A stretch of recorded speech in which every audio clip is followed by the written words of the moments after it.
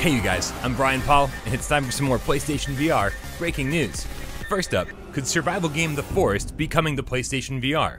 Well, at first it would seem unlikely. Developer Night Games only recently showcased this title at PSX, with no mention of VR support at all.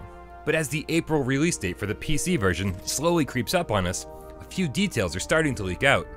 Apparently The Forest on PC will feature a, quote, VR game mode, but we have no word on what that actually means. Is it the full game in VR, or is it just some mini-games?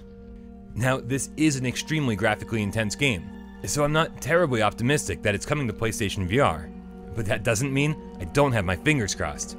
Next up, it looks like Earthlight Spacewalk will be coming to PlayStation VR. The lead game designer over at Opaque Space tweeted that they are indeed working on a PSVR version of their $10 HTC Vive game, and that she's super pleased with how it's running on PSVR already. Focusing on authenticity over action, this collaboration with NASA allows you to do a spacewalk on the International Space Station. There's no release date yet, but we'll definitely keep you posted. Next up, if you haven't heard of Sairento, well, you better put it on your radar, and fast.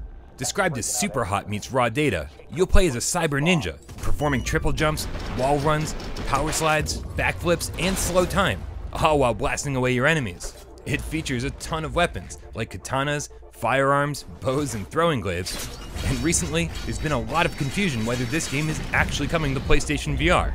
Well, we finally have confirmation from the developers themselves. Indeed it is, and hopefully by Christmas this year.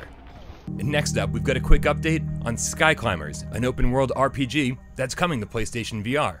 If this is your first time hearing about Skyclimbers, well, it takes place in the world of Taruk, which is divided into 4 regions with 7 different character races. The developers are definitely going big on this one, and trying to include all sorts of gameplay elements like platforming, archery, crafting, and melee attacks. And in this update video that's playing behind me, it looks like they've got the crafting down. It's currently only $10 on Steam Early Access, so we'll keep our expectations in check, and hopefully it'll be a lot of fun.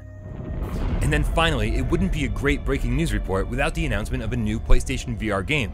This one's called In Death, and it comes to us courtesy of Solfar Studios, the developers behind Everest VR. In Death is billed as a VR shooter with roguelike elements.